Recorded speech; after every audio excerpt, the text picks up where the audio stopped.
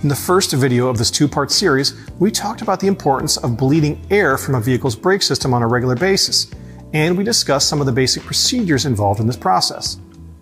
Delving a bit deeper into the subject, let's talk about the master cylinder. Brake master cylinders must be bench bled prior to installing them. Most master cylinders come with a kit of hoses and fittings to connect to the outlet ports. The hoses are then run back to the filled reservoir.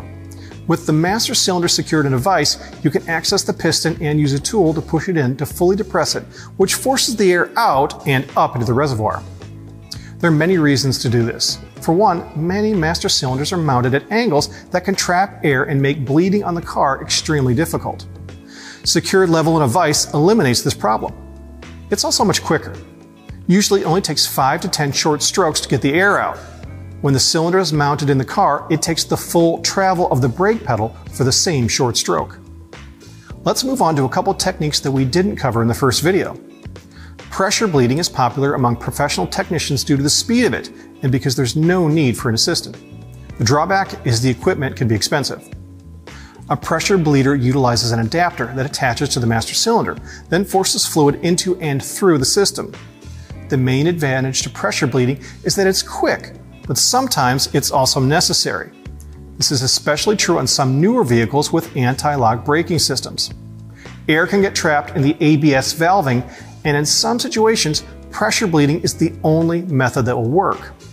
The high pressure compresses the air bubbles to the point where they're carried through with the fluid instead of hanging up in a crevice while the fluid flows by.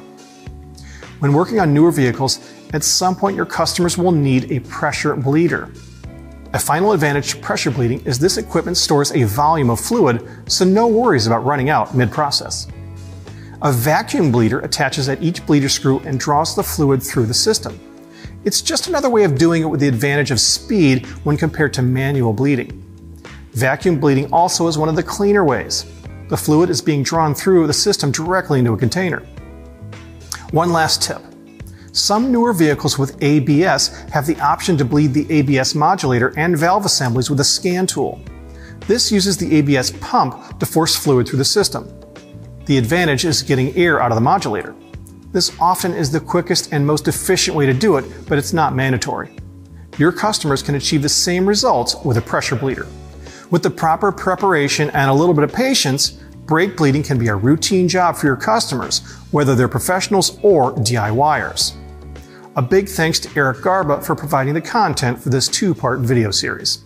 Thanks for watching.